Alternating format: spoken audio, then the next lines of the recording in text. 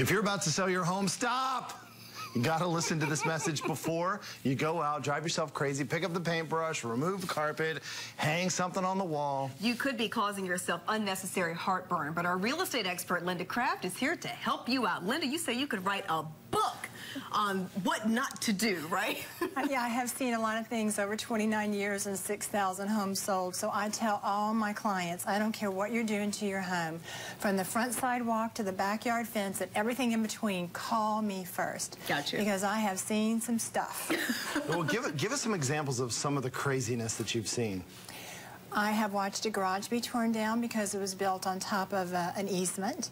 I watched a sunroom be torn down because it was outside the building envelope, and even with an attorney, we couldn't get a variance. I have watched thousands of dollars be spent by homeowners because they didn't get a building permit. Okay, so if a homeowner calls you, they say, Linda, I think I want to put a fence up. That might add some value. What would you say? In real estate, that is one of the biggest things we deal with on so many closings, because people will put up a fence. They think they know where their property line is at. They go to Home Depot or they call somebody to help them, and the next thing you know, that fence is encroaching into someone's property. I have watched fences be torn down, moved, and fought hours of trying to get an encroachment agreement signed, notarized, and recorded before we get to closing. So have a surveyor come out and mark your lines before you do anything. It's not very expensive. They'll mark the four corners of the property and all along where the fence is going to go, and then you won't have any problems. And make sure, if you live in a community where there is an HOA, get permission. Yes. So it's weird, you know, let's say we live in a house for several years, and we know there are things that need to be kind of brought up to date. When we go to sell our house, we have kind of two options. Either spend a ton of money to try to get things nice, the way we probably should have done it all along, or just kind of sell is.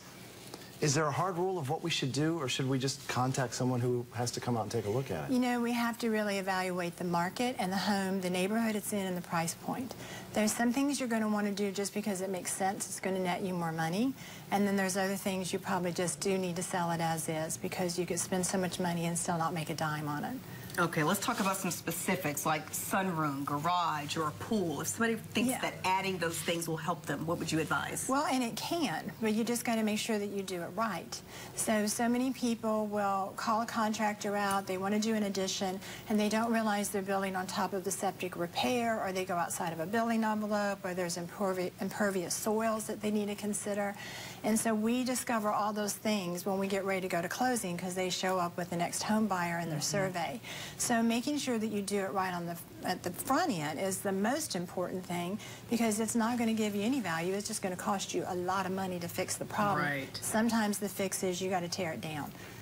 Like Celine Dion, she's having a hard time selling her mansion because she basically built a water park on it. Did you hear about that? No, I didn't. Yeah, she's having a hard time selling it. She built a water park. So what about, everybody always sees that unfinished room above their garage or their attic, and they think, I'm going to build a man cave. Yeah, once you go inside the home, you feel like you can do anything you want. And a lot of times what will happen is you and your buddies will come out and finish it off. I mean, it just needs a little sheetrock and insulation for that man cave. And we'll hijack the air conditioning and the heating system from the adjoining floor. And that's, first of all, you have to have a building permit. You're either going to get it now or you're going to get it later, and it's going to cost a whole lot more. And if a contractor says, oh, let me just tap into that second floor unit for your attic, you know right then you're getting ready to spend some big money, because I don't know any builder that actually will size the second floor unit to accommodate the additional square footage that you're about to put in. And so those are things that, you know, show up when you get ready to sell your home, and it costs so much money. A simple phone call to me, 5 minutes, will save them thousands of dollars, because I'm going to give them a list of things to watch out for, so then when they do interview a contractor, they know from the beginning these are the things to make sure we don't have on our property that's going to create a future problem. Even the simplest things, a phone call to you would be good. Oh, yes. I mean, I had someone the other day that said, I was so sick and tired of all the damage to our carpet from the kids and the pets that we decided to put in marble floors throughout the first floor. And I went, you put in marble floors? Are you telling me you put them in the kitchen and the living room? I mean, they're like everywhere. And they were like, yes. And I thought, oh my gosh, I didn't say this. I mean, I kind of put it all in and say, okay, how are we going to deal with this? But I thought, if you had just called me, I could have made a recommendation for a floor that actually would add value to your home instead of taking it away. Gotcha. Yeah. Gotta call Linda. Great information, Linda. Thank you. My pleasure. Thanks for letting me help. Be sure to give Linda and her team a call before you make any home improvements. You can reach her at 919-235-6300 or lindacraft.com.